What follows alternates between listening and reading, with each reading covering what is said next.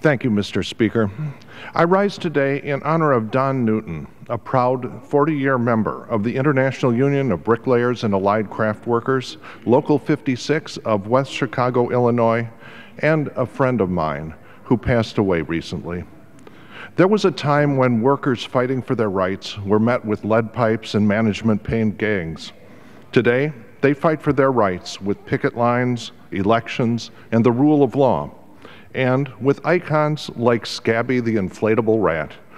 Scabby the Rat, a towering inflatable mascot of labor protests, was dreamed up by Don Newton and fellow organizer Ken Lambert during labor disputes of the 1990s.